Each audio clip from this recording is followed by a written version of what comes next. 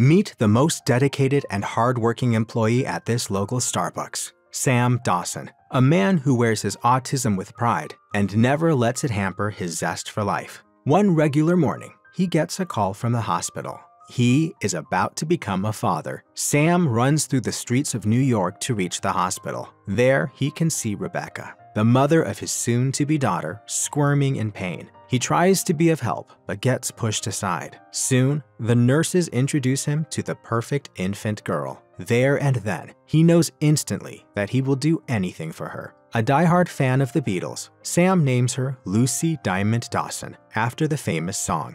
Rebecca, in contrast, is not too happy with the birth of their daughter. While leaving the hospital, Sam holds Lucy tightly and runs to catch the bus that will take them home. Seeing this, Rebecca changes her path and disappears into the crowd. She and Sam were never in an actual relationship. She decidedly did not sign up for motherhood. Sam calls out for her, but it is of no use. Abandoned with his daughter, he stands there helpless as the bus doors shut. Despite his condition, Sam is trying his best to be the father his child deserves. He wakes up in the middle of the night to change her, making a diaper from a huge cloth and badge pins. He goes to Target to buy diapers, formula, and other baby essentials, even if the size of the place makes him feel lost.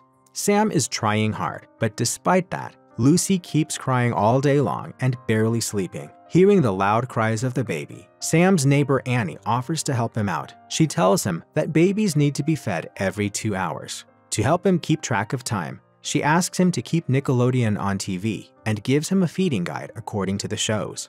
Consumed by fatherhood, Sam forgets about the other parts of his life. His friends, Brad, Robert, Joe, and Ifty, are all supportive, however, coming over and spending time with the father-daughter duo. They play with Lucy and help distract Sam from his exhausting duties. Days keep passing, and Lucy keeps getting bigger. Unable to take her to work with him, Sam asks Annie to babysit. Reluctant at first, but unable to resist Lucy's sweet eyes, Annie agrees. Lucy grows into a smart and inquisitive young girl, often asking questions that Sam has no proper answer to. Sometimes she questions Sam about her mother, which he has no choice but to evade. Rebecca, who was homeless at the time, explicitly told Sam shortly after Lucy's birth that she never wanted a child with him, just a bed to sleep in, which went horribly wrong. Lucy knows her father is different from others, and she counts herself lucky for it. Her daddy comes with her to the park. Unlike the other daddies, the two share a beautiful bond. They enjoy silly breakfasts together at IHOP on Wednesdays, have pillow fights, play on the swings, and read Green Eggs and Ham by Dr. Seuss. As Lucy is starting school, Sam and his friends take her shoe shopping. Due to Sam's lack of a steady income, he is unable to pay the whole bill. Mindful of that,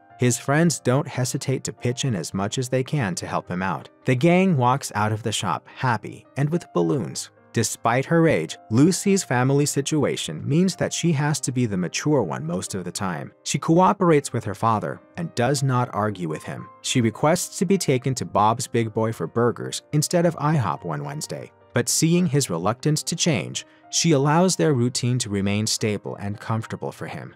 Sam is a very supportive and understanding father. During a presentation in school, he distracts the class while Lucy forgets her speech. However, seeing that all parents are not as supportive as him, he tells Lucy to befriend a boy named Connor. Connor is a mean boy who is creeped out by Sam and calls him a slur. Not long after that, Lucy is given a new book from school to read. She asks Sam for help with the book, but it is too hard for him. She ends up helping him with a few words, after which she suggests they go back to reading Green Eggs and Ham.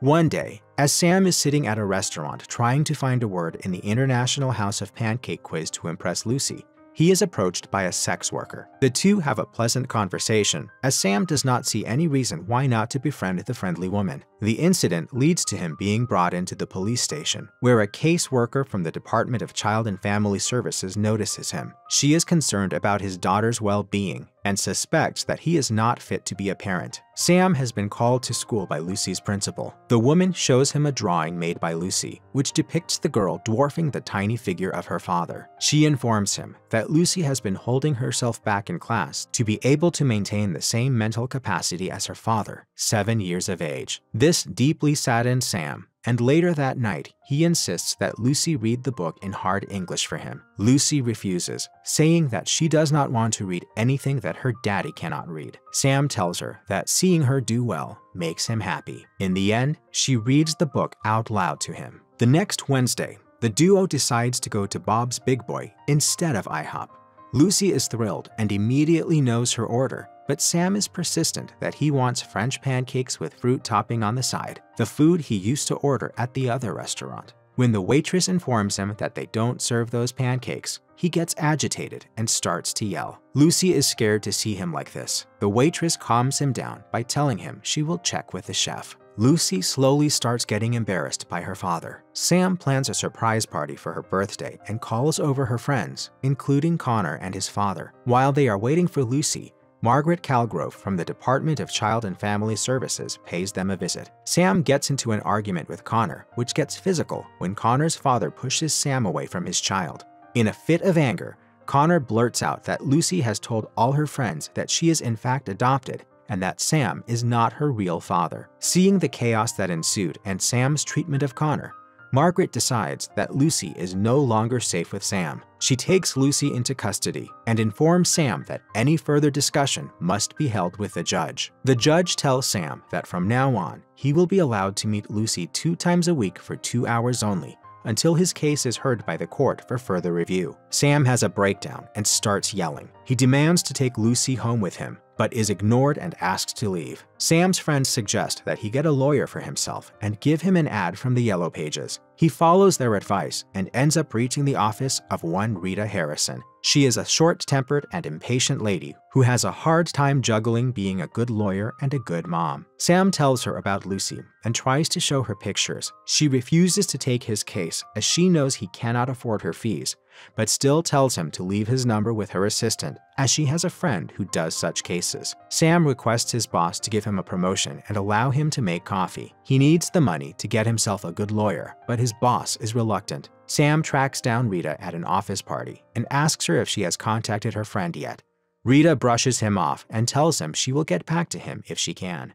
Rita's colleagues ask her who that man is, and to look likable, she tells them that he is her pro bono case. Everyone laughs, knowing how Rita truly is. Meanwhile, it is finally time for Sam and Lucy's first monitored visit, and Sam is running late. Lucy is sure that her father will show up and refuses to leave without him. An hour and 45 minutes into the 2-hour frame, she sees him running towards her. She gets up to go meet her daddy. They sit together, and Sam tells Lucy about Rita. She feels guilty for what she did and says she would never have any other daddy than Sam. He tells her she has nothing to be sorry about and that he will buy an answering machine so she can send him messages. Sam has a letter from the court addressed to his lawyer, so he drops by Rita's office. She tries to ignore him at first, but seeing her colleagues gossip about her, she takes up Sam's case for free to prove them wrong. The letter demands that Sam appears for a court-mandated psych evaluation that same day at 3 p.m. Seeing the lack of time, Rita offers to give him a ride in her car. Sam does not care for psychologists much, as he has been to way too many as a child. He gets stressed out as the shrink asks him questions about Lucy and ends up being too paranoid to answer properly.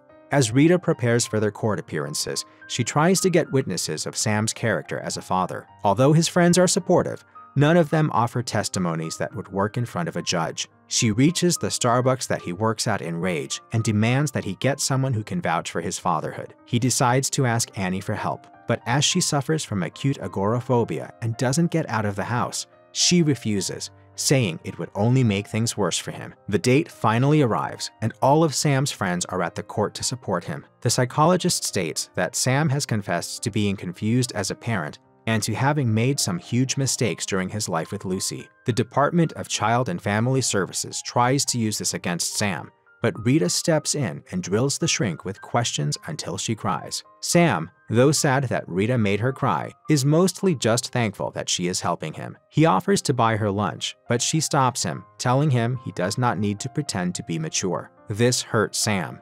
He wants his lawyer to believe him and his maturity.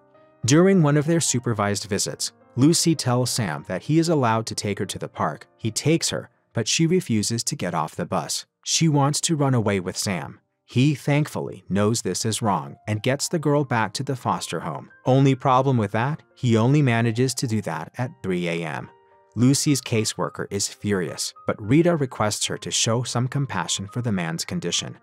The next day in court, it is Lucy's turn to testify. The girl, willing to do anything to get her father back, perjures herself. Sam wants her back too, but he also doesn't want for his daughter to have to lie in court. He prays for Lucy every night, and as she sees his desperation, Annie decides to help her out. She overcomes her fear of open spaces and comes to court to give a testimony, advocating for Sam's parenting ability. Her statement is somewhat undermined as the counsel asks her about her own father, which makes her emotional, and she starts crying. After court, Sam and Rita drop Annie home and make their way to Rita's house to prepare for the next day. There, they found Willie, Rita's son, sitting alone watching movies. Both of his parents work late at all hours, and he doesn't have anyone to watch over him during the day. The boy is cold and distant when talking to his mother, and it is obvious that they have a strained relationship. Rita tries to teach Sam how to bend the truth to his advantage, but it does not work as he refuses to lie. They practice all night for his testimony and bond over parenting. She lends him one of her husband's suits for court.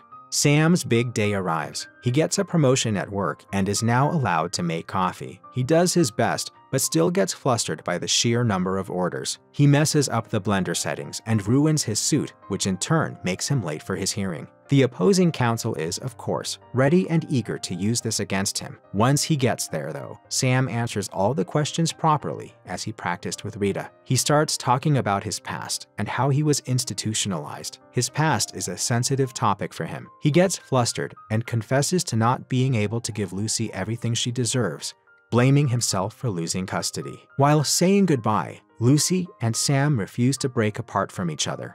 The bond between them is too strong, and they cannot live without each other. This causes Lucy to at first be hostile towards her new foster family, but over time, she starts to warm up to them. Sam, meanwhile, has shut himself out completely and fails to attend his scheduled meetings with Lucy. Rita has made numerous attempts to reach him, but all in vain. Exhausted, she kicks his door open, only to see him hiding behind a wall of origami bricks. She pleads with him to let her help him. Sam shuts down her efforts, saying he is not perfect like her. This infuriates Rita. She does not have a perfect life. Her husband is cheating on her. Her colleagues do not like her, and her own son hates her. She starts to cry because she feels like the world is falling apart. Sam hugs her to comfort her, and the two end up sharing a vulnerable moment together. After his talk with Rita, Sam takes up an extra job to make more money and starts visiting Lucy again. Lucy's foster mother is confused upon seeing him, informing him that his not showing up really hurt the child. Sam apologizes to a very angry Lucy and tries to calm the girl down. He tells her he loves her very much and is scared. During Sam's first evaluation following the trial, Rita starts listing all the changes in his life that Sam has made for Lucy, only to be interrupted by Margaret. The social worker informs them that the foster family is pushing for adoption. This revelation completely breaks Sam. Rita suggests giving the guardianship up to the foster family and pushes for joint custody, making Sam feel that she does not have faith in his chances. He is in pain and cries about how badly he needs Lucy back. Seeing him cry, Rita starts to cry too, and in an attempt to ease the situation, cracks a dark joke about her marriage. The two nod in agreement and laugh. Sam tries to make amends and get closer to Lucy. He moves into an apartment just down the street from her foster home, encouraging her to see her daddy more often. One night, Lucy escapes from her bedroom window and walks to Sam's apartment. Delighted as he is to see her, he takes her back home and hands her over to her foster parents. The duo starts hanging out more often, much to the disappointment of Randy, the foster mother. The sneaking out late at night becomes a habit for Lucy, something Sam is not a fan of. When the family puts up a fence outside her window, the girl tries to sneak out through the main door and is caught by Randy. She offers her a corn cake from IHOP and tells her that she can meet her daddy whenever she wants, but needs to inform Randy first. Lucy's growing closeness to her father has resulted in distance between Randy and her. Rita comes over to Sam's new apartment with Willie to prepare him for the adoption hearing at court. She lends him yet another suit. Sam is hopeful for the hearing, and Rita is very happy that she took Sam's case. It helped her just as much as it helped him. That night, while Sam is asleep, there is a knock on the door. To his surprise, it is Randy with a sleeping Lucy. The woman is crying and hands Lucy over to Sam. She confesses that she could never give Lucy the same kind of love that Sam can give her, and promises to be on his side in court. Sam confides in her and tells her that he has always wanted Lucy to have a mother. He wants her to be that mother for her. Randy is touched and accepts his offer without a second thought. Sam finally has full custody of his daughter. She is a loved, adored, and smart girl. The movie ends with a soccer match of Lucy's, which is attended by Sam, Randy and her husband, Rita, Willie, and all of Sam's friends.